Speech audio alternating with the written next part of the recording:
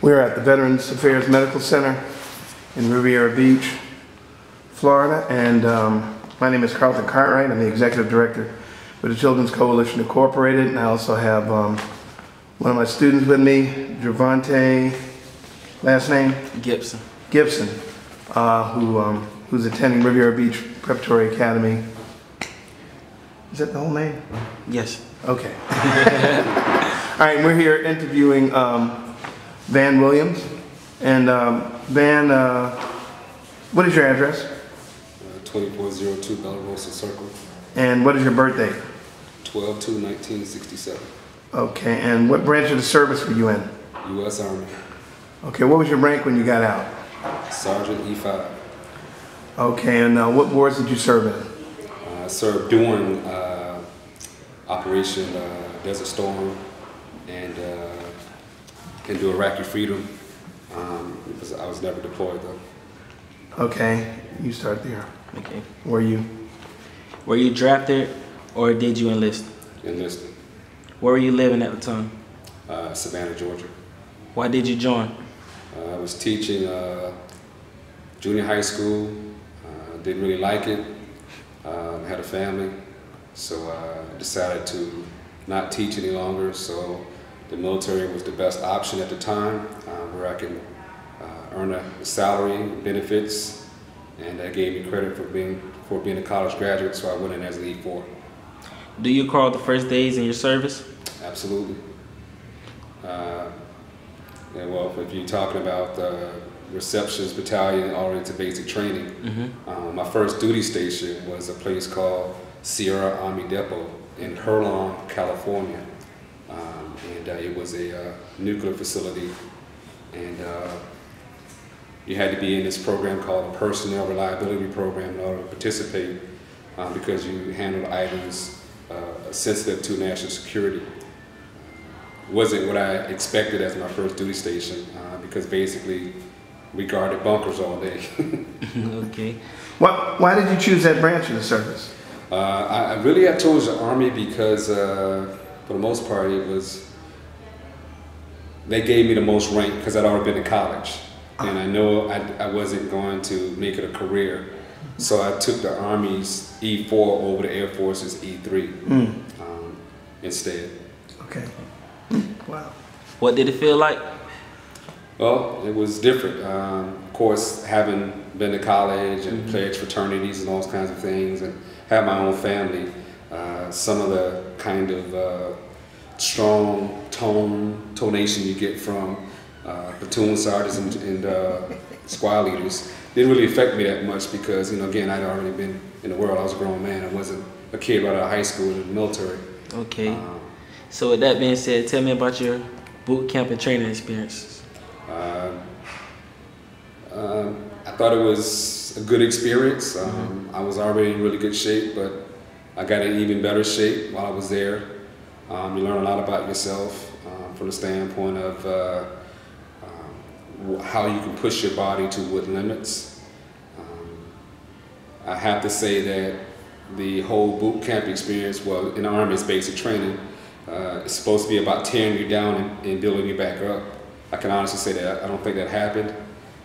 You know, again, I think that it's more geared toward a kid coming right out of high school who haven't had any experiences in life. I was 24 years old when I went in, so I'd already had some experiences in life. So some of the kind of games they played, you know, I just played the game.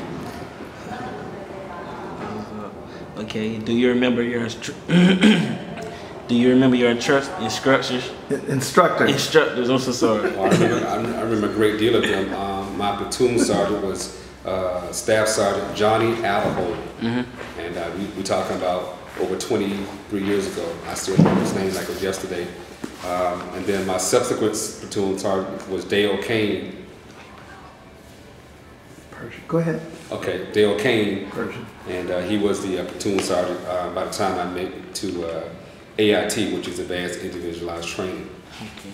So how did you get through the whole boot camp experience, the whole experience? Basically do what you're told. It's pretty regimented. You don't have to do a lot of thinking as far as, you know, getting up at, you know, old dark 30, going to run PT, unlike, you know, the Air Force or ride bicycles. You know, we got to run, no pun intended, we got to ride bicycles. We got to run 2 miles or more every morning, and it just became, you know, the regiment that I had to get accustomed to for 18 weeks. So, I mean, there were some challenges physically and learning the military apparatus, you know, firing rifles and throwing hand grenades and those kinds of things. So it was one of those, just like going to school. It just was learning something different. Which war did you serve in? World War I, World War II, Korea, Vietnam, or Persian Gulf? I served during the Persian Gulf War. Okay, Persian Gulf. Okay. Okay, exactly where did you go? Like I said before, my first duty station was Sierra Army Depot in Herlon, California. Subsequently, I then PCS to Germany, Nuremberg, Augsburg, Kaiserslautern, and Ansbach, Germany. Okay. Was that it? Go ahead. Places I was stationed. Okay.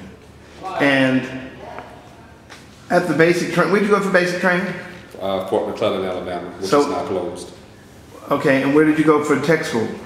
Same place. As an MP, you have what's known as one station unit training. So you do your AIT, your basic and your AIT at the same location. So you were an MP? Yes. How long was your basic training? How long was it? Total 18 weeks. And the tech school for MP? Well, everything was together. Oh, everything? 18 weeks. Okay, so immediately? 6 weeks was basic, the rest was tech school. Immediately after that, you went to Germany? I went to California. Where? After basic training in AIT. You were stationed in California? Stationed in California. Where was that again? Sierra Army Depot in a place called Herlon, California. How long were you there? I was there for a little less than 18 months. Okay, and what was it like? How was the food anyway? How was the food, period? Well, I mean, if you're talking about Army food in the cafeterias or the mess halls, I mean, it's food. I mean, I can't, it's not Ruth Chris. It did what it's supposed to do. You get a heavy dose of Chili Mac, I can say that. I ate Chili Mac quite a bit in those first 18 months, and basic and AIT. But for the most part, I didn't stay in the barracks, so you know I was commissary. I was buying my own food, so right. You know. And how were the people around the base? What did you do for entertainment? Well, this place was located in the Sierra Mountain Valley Range, which basically was in the higher elevations of California, about I think 2.5 hours from Lake Tahoe. So if you didn't hunt, ski, into the outdoors, basically the rest of us just went into Reno, which is 45 minutes, Reno, Nevada, and we went to circuits to casinos and those kinds of things and have fun that way. But there was really no fun to be had, to be quite honest, on the installation. It did have a little movie theater, and I played post basketball, football, and baseball, so that was my fun. Okay. Yeah, communicate. Okay. How did you stay in touch with your family? For the most part, when I'm stateside, it's via the phone, a few letters here and there. Once I went to Germany, obviously that becomes an expensive proposition to call, so there were a lot of letters. And I did call when it was convenient to call. Okay. Did you have plenty of supplies? When you say supplies, as a basic, hygiene. Everything. Did you have everything that you needed? Period. Well, you don't know what you need until after the fact. Right. You just have necessities. Now, would I have enjoyed, a better bar of soap? Of course. Would I have enjoyed better linen on my bed? Of course. But, it got the job done. True. Yeah. Did you feel any pressure or stress?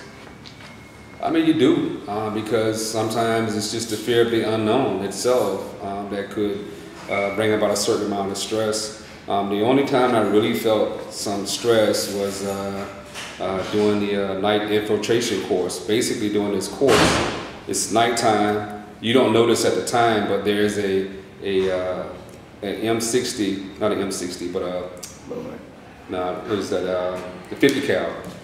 The 50 cal machine gun is on this pedestal, and it's at an angle where basically, you know, you see tracer rounds, but it's so far above your head, but you don't know that. You think that you're in the direct line of fire.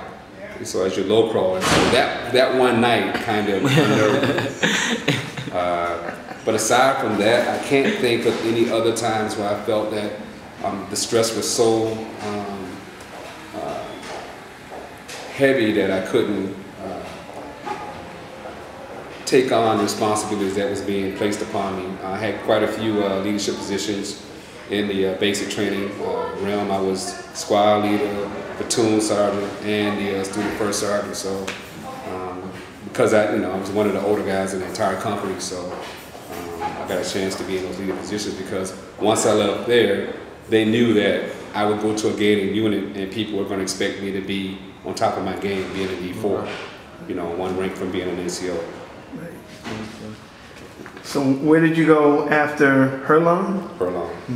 After Herlong, California, I went to the 793rd MP Battalion in Nuremberg, Germany. And about 4 or 5 months later, after arriving there, the battalion basically deactivated, and then we reflagged. My company was the 218th Military Police Company, and then we reflagged under the 18th MP Battalion. I'm sorry, 18th MP Brigade. And that was out of where? Stuttgart, Germany. Okay, all right. So how long were you at that duty station? A little less than 3 years. Okay. And did you, when you were in California, you said you went to Reno. Where else did you go while you were there? Did you travel anywhere else? Did you go home on leave? What did you do? Yeah, I went home a couple times. Yeah. Drove coast to coast twice. So I saw every state in the United States except Alaska. Okay. Now. And Alaska? Except for Alaska. Oh, okay. It's the only place I haven't been. Went down to San Francisco, Monterey, Sacramento, LA, went a little bit north to Ogden, Eugene, Oregon. Okay. Did you go to Utah? Yeah. Ogden? Went to Ogden, but not while I was, I did that on one of my trips back and forth to the East Coast. Okay. Yeah, but that was while you were in the service, right? Absolutely. Yeah, I'm asking all the places you travel. That's when we go to Europe, I may ask you that. You know, all the places you. So when you were in Europe, where did you go besides the base? Everywhere in Germany. You can drive anywhere in Germany in a car in one day. It's the size of the state of New York. Right. So every place in Germany I've been. In Berlin? Did you get to Berlin? Berlin, yeah. Berlin, Austria, Czech Republic. I'm trying to think.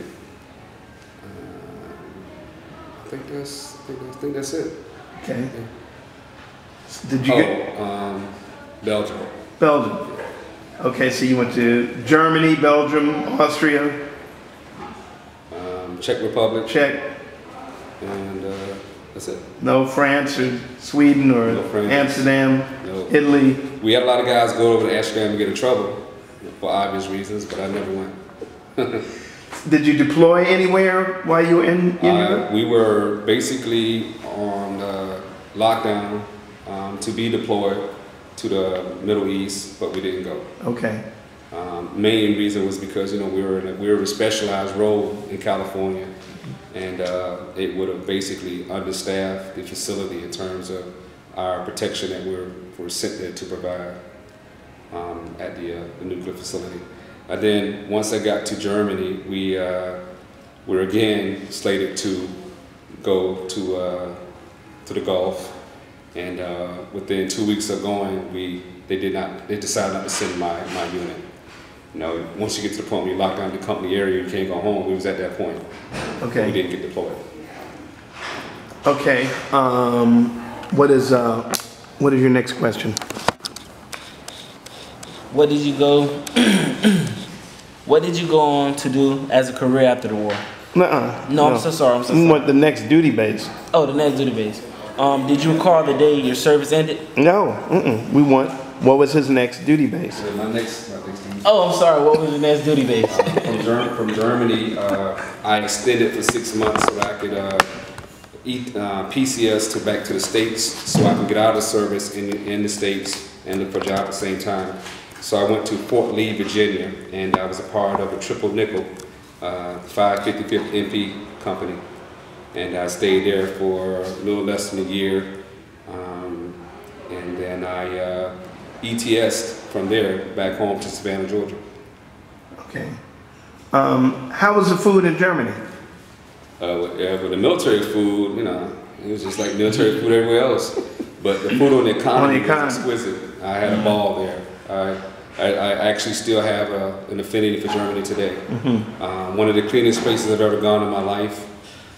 The food was just wonderful. People have a different sense of having a meal on the German economy. It's more about the company and less about the food.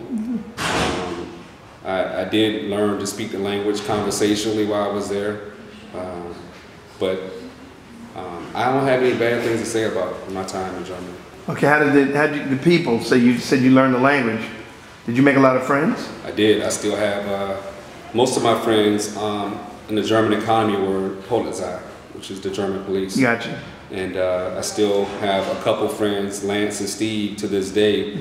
We haven't talked in a while, but for a while we was exchanging emails, letters, phone calls, and I'm looking forward to hopefully going back to Europe this year. Skype is cheap. Yeah, but I kind of lost, lost contact with him before the Skype even came on. Right. You're talking about, I've been out, I would have retired 3 years ago, so we're talking about 23 years from my initial enlistment. Gotcha. And so, in that time, Skype is a recent phenomenon. Gotcha. I hear you. Yeah. Okay, where we at? All right. No, we're not gonna. All right, did you, what did you do for entertainment? Did you go on leave while you were in Europe? I didn't go on leave. When I went on leave while I was in Europe, I came back to the States. Okay, okay. All right, so what did you do for entertainment? In Europe? Yeah. If there wasn't something going on post, like a concert or someplace in Germany, we basically barbecued and played dominoes with each other families on the weekends. That was a big source of entertainment for us. Okay. Did you live on the economy? I lived on base. Lived on base? Okay. Well, I lived in the community. Okay. All right. Okay. Did you keep a diary? I didn't. It's in my head. Did you see any combat at all? No. Did you or any of your peers, including officers, with this question, have any service-related injuries? I don't. I know people who say they had service-related injuries, from knees to back pains and those kinds of things. To date, knock on wood, I don't have any. Good to go. Okay. That I can link back to my service anyway. I mean, obviously, if you think about all the running and push-ups and sit-ups and stuff you do, at some point, I'm pretty sure, as I get older, that may become a problem for me. But as of this very moment, I don't feel like I have any service-connected injuries. Okay. All right. Go ahead. Do you recall the day your service ended? Yes, I do. Where were you? When my service ended, I was in Petersburg, Virginia. What were you thinking about as you came up on separating? Well, I had a job before I got out. I went to work at Savannah State University, and so my whole thought was, transitioning back to civilian life. My mother had recently passed, so those thoughts were heavily on my mind. But just kind of reflecting on how I was going to apply some of my skill sets from the military to my civilian life. And I think that I've been able to do that to some extent. What kind of job did you have waiting for you? Or did you Educator. Teaching? Yeah. And where were you teaching? University? At Savannah State. It was Savannah State College then. And I was also working in a program called Educational Talent Search, which is a federal program for kids in high school. That's what I did there as well.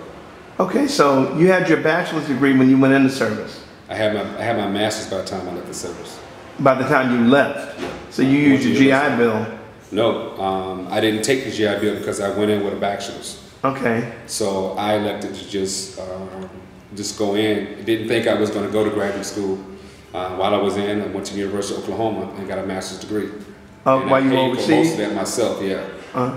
And then I wrote a letter to Sam Nunn, Senator Sam Nunn, who was on the Senate Arms Committee, Right. saying they need to provide funding for enlisted soldiers who want to get masters. They had it for officers, but they didn't have it for us. Then the subsequent semester, they were paying for, I think it was 2/3 of your credits, and then you had to pay for the rest. So when I separated the military, I had a master's degree. Okay, all right, I just want to make sure this is sharp, which it is, right? Yeah, it is. Yeah. Okay, so did you use the GI Bill for anything at any time? Nope. Okay, Nope. so you just paid for it on your own, so. Okay, so you had your master's degree when you came out of the service, which made you, I guess I'm sure made you eligible to teach at university. I was teaching when I was in the Army at Central Texas College. I was teaching law enforcement. Really? Yeah, so I did For that. the military? Not for the military, for Central Texas College. Oh, on a But I was part-time doing- basis? Right, part-time basis. After your regular job? Right. Okay, you were an MP totally all the way through the Yeah. military? I was wondering if you changed career field. I didn't. Okay. And so what were you teaching? Law enforcement. You were teaching law enforcement. Okay. All right. So when you separated, you still teaching. Now you did it full time. Yep. Same. You teach, once you get a vocation in a certain area, social sciences, you kind of bounce around a little bit, you might be political science, might be sociology, that kind of thing. And then I went into program management, where basically I was managing grant programs. I'm in teaching part-time. Teach what Like, kind for of instance, program? like the program I was telling you about, Educational Talent Search. It's a program, and I manage the program. What you say? It was called Rent? What was it called? And I said program management. Okay. Yeah, All right. yeah. And so basically I was managing high school students who were trying to go to college, helping them get the skill sets and get their good test scores such that they can go to college. So it was I know it was a certified, or what do you call it was bona fide curriculum, but it was really more like a mentoring. Kind of, sort of, yeah, because the curriculum was based in the schools. Curriculum based, of Yeah. course, yeah. But you were mentoring individuals to go beyond. That's excellent. Okay. You have continued your close friendships. Did you join any veterans organizations? I did. I was a part of the American Legion for a while. They sent me something like almost monthly now for membership, but other than that, that was the only thing I ever joined. Okay. All right. So, go on and ask him that. What did you go on to do as a career after the war? Well, I've been in basically education, for 15 of the last 15 of the last 18 years. I did spend a stint in state government where I was a lead investigator for civil rights for the state of Florida. Okay. But that's pretty much what I've been doing. Okay.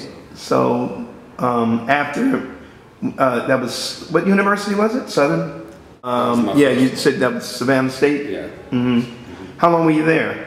A little less than 2 years. Then I went to Florida State University after that. Stayed at Florida State for 2 years. Then I went to Florida A&M University, stayed there for 5 years. Left Florida A&M, went to state government, stayed there for 5 years. Left state government, came to Palm Beach.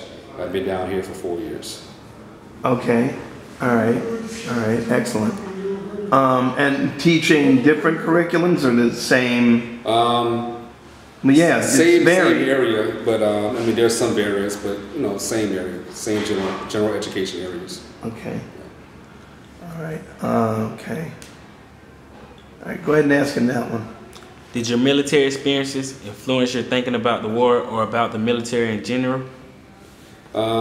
Certainly, it influences your thinking, because no matter what your political feelings are about war and the threat of war, first and foremost, you think about the people who are already taking up arms in defense of the country and staying in harm's way.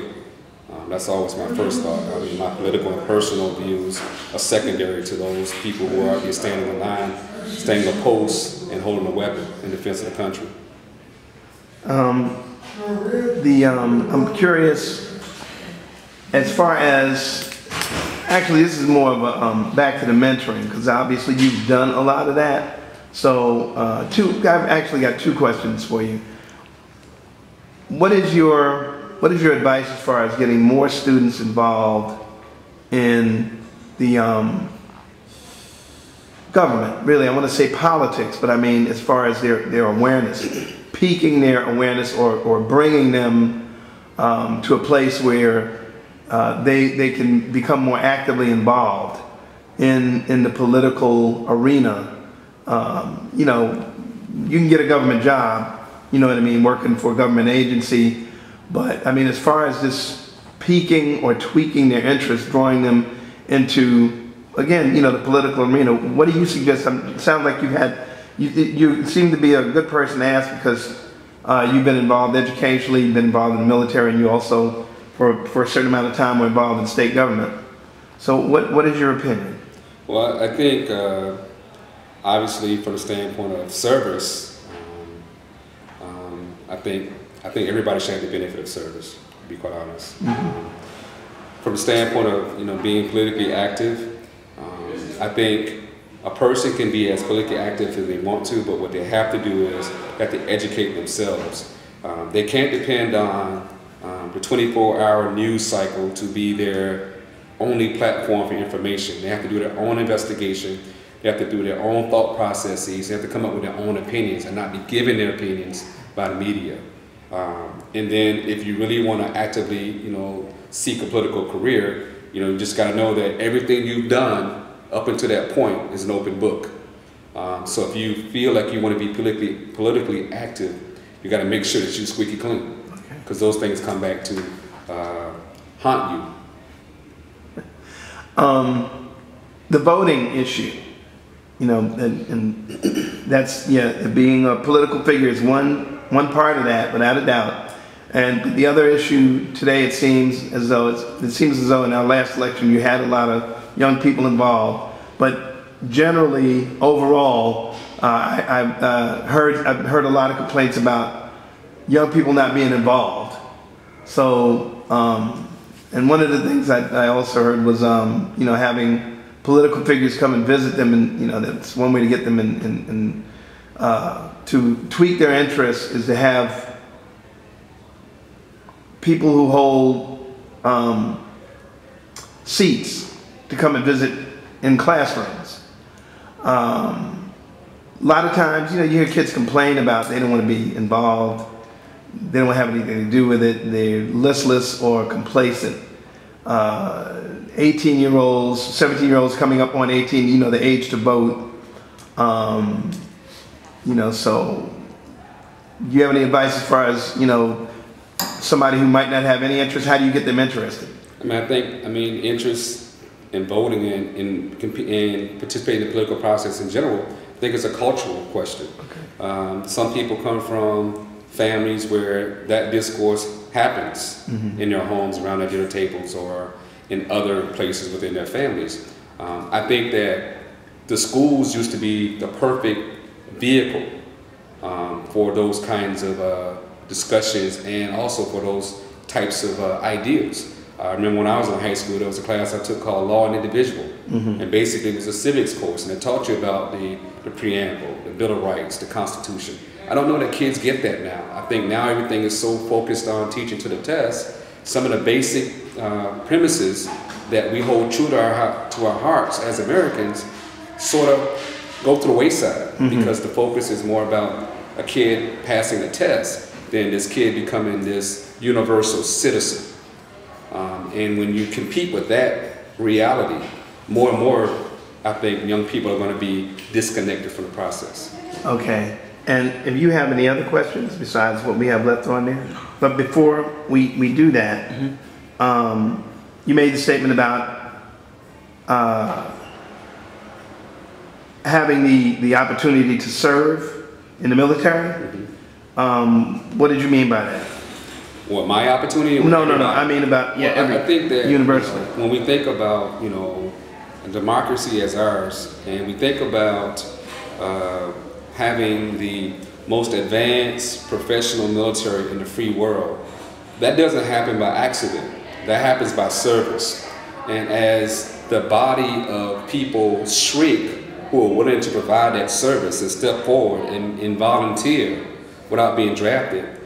If we start to go into reverse, I think we will see a decline in terms of our ability to protect ourselves as a nation. That's why I would certainly advocate for any young person, especially for that one who hasn't quite found his or her way yet. You know, the military is a perfect opportunity for you to go and find yourself and figure out what you want to do in life. Yeah, there will always be the possibility of being deployed someplace, but people die every day on our streets and not have been deployed at one time.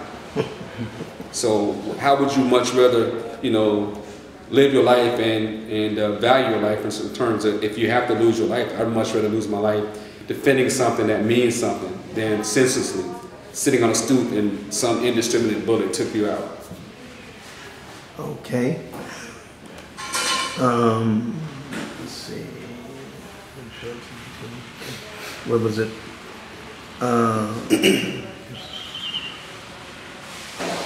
Okay, that one. How? How did your service and experiences affect your life? Certainly, my service affected my life in a couple ways. It made me appreciate more the freedoms that we have as Americans. Certainly opened up my eyes to the world beyond the United States, worlds that, or places that I've only known about through books. After traveling some of these places literally come alive for you. You can breathe life into these places. You can say now, you can move or transition from saying, I saw that in the book, to actually, I experienced that particular country, or I experienced this particular location. I had the opportunity to go to the Eagle's Nest, which is in Garmisch, Hitler's bunker where he actually took his life. You know, I saw all that stuff. Whereas in the past, I only saw it in the books. I went to Auschwitz, Dachau, all that. So that experience led me to be exposed to things that I never imagined I would ever see in my life. You know the classroom that I met you in? Right. Right? Did you saw those posters on the wall? Mr. North's class? Right. Right, okay. Did you hear him talk about Auschwitz? No, I didn't recall. Just now. No, well, those Did I hear him? Yes, just now. Those were some of the things that he had posted around the classroom. And it's all about how people have been, certain peoples have been, you know, the oppression, the indignation, the cruelty, the extermination. That's what he's talking about. He's visited those places where those people were actually exterminated. Right. They were killed there in mass numbers. Okay. All right. Well, do you feel that there's anything else that you would like to share with us that you have not covered? I think it's been pretty comprehensive based on what we came here to do. Again, I just think that when we talk about service, I mean, everybody has their own definition of what service means. I just happen to believe that I think that in order to remove whatever stigmas that may be connected to serving the United States military as a minority or as an African American, I can say that the service definitely benefited me. The Army got a lot of me, but I got a hell of a lot of the Army as well. Okay.